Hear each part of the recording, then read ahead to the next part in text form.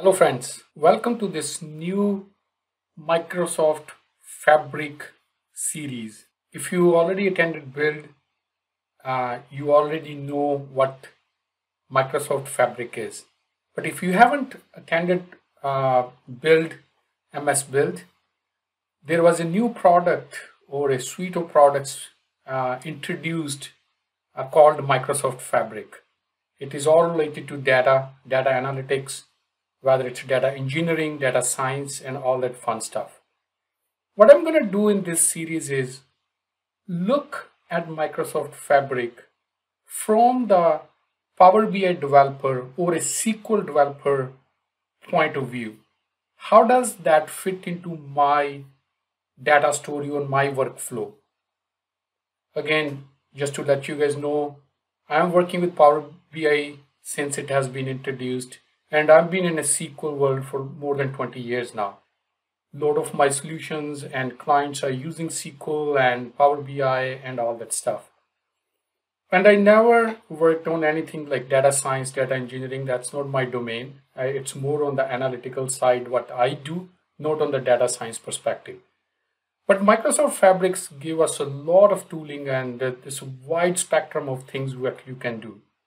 I want to understand how does this works for me, what is in it for me, what I can use, why I should change what I'm doing right now, and how I leverage this new technology or new products which has been introduced. Before we deep dive into this or have an introduction, I just want to tell a few things here. I will be doing a lot more videos on Microsoft Fabric from the perspective how it will fit into my work and for my clients. Also, I want to have a disclaimer here because the screenshots, what we're going to see, or certain Power BI service or other things I'm going to show, they might change over time because this product is still in preview, in public preview, and we expect a lot more changes. There are a lot of buzzwords around this. That's the one thing is always scares me. OneLake, Lakehouse, data warehouse, data flow Gen 2, and lot more other things being what we heard or seen or in the documentation. So we're going to explore into all those stuff. So what I'm going to do here is I'm going to quickly talk about what happens when you enable Microsoft Fabric in your Power BI service. Yes, you need a premium capacity for this. That's the first thing. Second thing is you need to enable it under your tenant admin settings. There is a setting which allows you to turn on the Microsoft Fabric. And after we do that, we see certain new things in our Power BI service. Let's take a look at those. Okay, let's create a workspace and assign it to a premium capacity to enable all Microsoft Fabric feature or the tools available under Microsoft Fabric. So we're going to go to my workspace and workspaces and new workspace. Let's call it Fab Test. And I already have a premium capacity. Let's assign that P1 and apply. Okay, so here we are. Our workspace is created and assigned to a premium capacity. And under new, what I'm going to do is go under show all. So this is what is Microsoft Fabric bring for us if it is enabled on tenant. So we have a data engineering. It's all grouped very nicely. For data engineering, these are kind of tools. Data factory, which is for data transformation and which contains Gen 2, data flow Gen 2. We will closely look into that. For data science, that's not my area. Tons of stuff in here.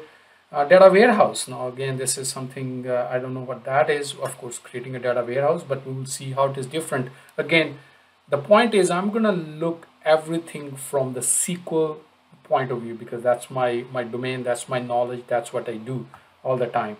Then of course Power BI artifacts, what we create, and then real-time analytics. So let's create a lakehouse first and see what happens here. So we will create a lakehouse. Let's give it a name, Fab Test Lakehouse, and create. Okay, great. So what we have here is we have a lakehouse with files and the tables, and oh wow, that's a good news. There is a SQL endpoint for SQL querying to fall data sets. So it means if the data lands in the lakehouse, doesn't matter how it lands there, we will look into that in this video, maybe or upcoming videos, and then I can run a SQL query against that. That's awesome news because that helps me. I don't need to worry about, okay, I need to learn some other knowledge, technology or some other language to query the data. I can use my SQL knowledge, which is great. And one other thing also notice here that it automatically provision a SQL data warehouse endpoint at the back end. So if we go to the Fab test, and what we see here is we created a lakehouse, and that's how does this icon look like. And then it already created a SQL endpoint. I guess this makes me think that I can, run my SQL query against that. It's automatically done. So that's a good news. Let's go back to the Fab Test Lakehouse and try to load some data in there. It has given some options here. You can load the data using Gen2, new data pipeline, notebook. Again, that's not my area. New shortcut. Again, I don't know. We will look into the shortcut as well and see what that is. So, okay, so this is a lakehouse. So basically what it did is it automatically created a lakehouse and then the SQL endpoint. Now let's go back to our workspace and oh, hang on a second. It automatically also created a data set default. So basically, when I created a lakehouse, it created three artifacts. It's a lakehouse itself and the SQL endpoint for the lakehouse and a data set. It means that's a Power BI data set default. I guess we can create our load more data sets on top of that. By default, it created one, but we will able to create our own data set. So that's awesome. So let's go back here, and now what we're going to do is we're going to create a data warehouse. Let's call it Fab Test and data warehouse. So here you go, create. Okay, so data warehouse has been created, and amazing. So what we see here is a schema table. So that seems very SQL-ish kind of thing, and new SQL query. This is awesome. And let's see what other artifacts has been created in our workspace. Okay, so we already have three artifacts from Lakehouse, which is a Lakehouse itself, then a SQL endpoint. The icon for that is just like a data warehouse, and then also a default data set. And when we create the data warehouse, it is now type is a warehouse. The icon look the same as the SQL endpoint if you look at these two.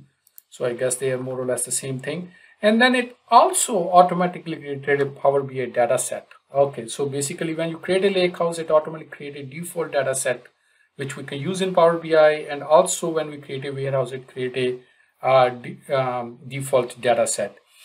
I think that the next part we can do is we can try to load the data in data warehouse, because there is a provision that you can use the sample database and try that. So let's do one thing, use sample database to load the data. So it's saying loading sample data and see what happens. Okay, here it finished loading the sample data, and let's see what we see here. So we go to schemas and go to tables. So it loaded some tables here, which is awesome. I can look into the table metadata. Okay, and can we run a SQL query, which is really I'm more interested in, right? And go to SQL query, and maybe let's select star from weather. Here you go. So now we can use our SQL and run it against our data warehouse. And I see there is a My Queries folder and Shared Queries folder. Maybe we will explore those. I guess we can save those queries. And I can actually also create the views. There's already one created, so perfectly fine. But let's look from the dataset perspective. What happens in the dataset? If you remember, when we create the data warehouse, it automatically created a data set for us, which is this one.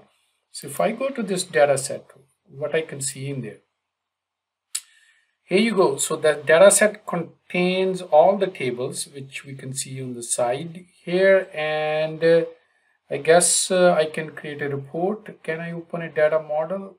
To view at this data model, open corresponding data mart. I don't know what does that means. I guess the default data set I cannot open, but I don't know where I will see the relationship of these tables and whatnot. I guess we will connect this with the Power BI and we can take a look at that. In summary, Microsoft Fabric is a one single place for all the various data related activities you wanted to perform, whether it's data engineering, data science, analytical, data preparation, like using data flow gen 2 or data factory. So everything is one single place, which is awesome. Previously, either you are using Synapse or data factory or other tools to bring the data in. And one more thing is, which is very important, there is a one lake which is used as a storage under the hood, and the data does not matter how it lands into that one lake, it is stored into the delta tables. And we just imported the data into data warehouse in this particular video. In next video we will bring the data into Lakehouse. Now one more thing, when we created a Lakehouse, it automatically created a SQL endpoint, which is awesome, and also it created a default data set, which I guess we can use with Power BI.